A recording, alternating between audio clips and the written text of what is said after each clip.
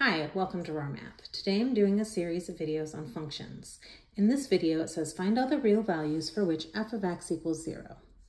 Notice that both of my examples say y equal, and that's because y and f of x are two ways of saying the same thing. In each case I take what is to the right of the equal sign and set it equal to 0. All right, so for this first one I will say 3x cubed minus 25x squared minus 18x equals 0. Now, this 3 right there means there are 3 zeros. I'm looking for 3 solutions because real solutions come in pairs of 2. Sorry, imaginary answers come in pairs of 2. I might have 1 real solution or 3 real solutions. But I have to have at least 1 real solution. I'm going to notice that every term has an x.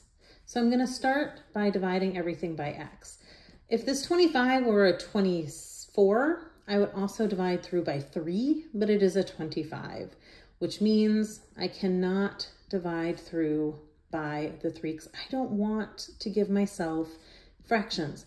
Fractions are going to make this process harder. Next, because if I didn't have, this poor 25 is making everything harder. If I didn't have that term, if there was a variable only in one term, I would isolate and solve. I would add the 18 over, isolate, solve, be done.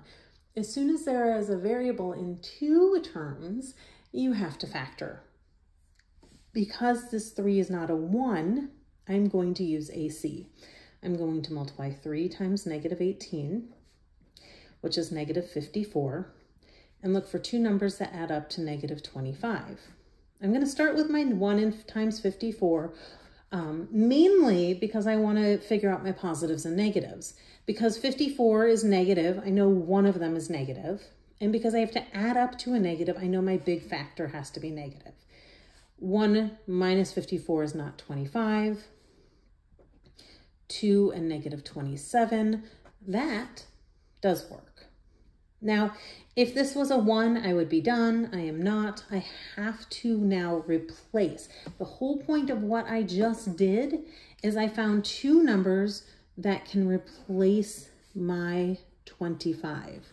2 minus 27 will replace that 25.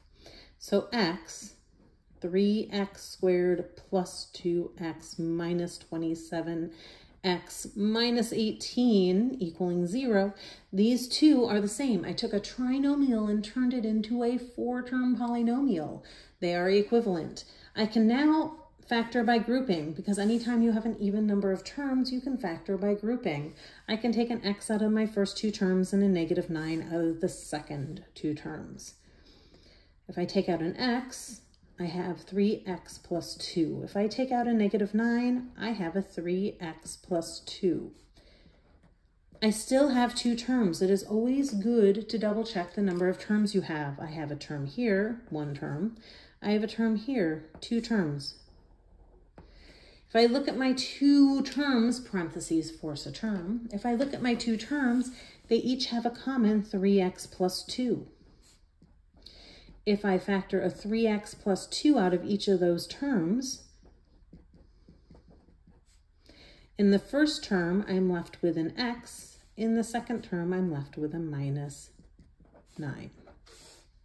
Okay, then the only way things multiply out to be 0 is if one of them is equal to 0. There's nothing that says if 2 numbers multiply to be 10, one of them has to be 10. Nothing. But if 2 numbers multiply to be 0, one of them has to be 0. 0 is the only number that's true for.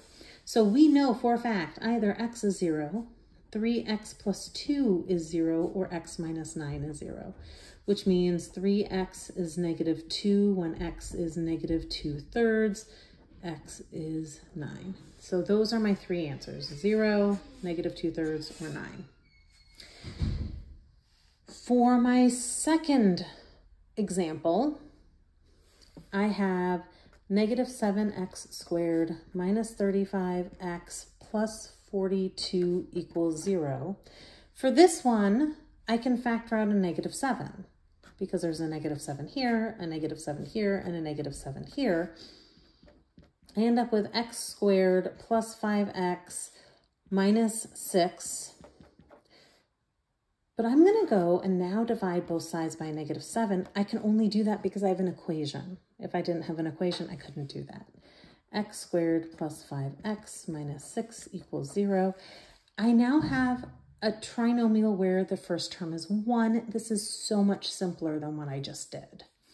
I look for two numbers that multiply to 6 and add to 5. I'm going to start off with the two numbers again because 1 times 6 is 6, but I need a negative 6. So either the 1 is negative or the 6 is negative.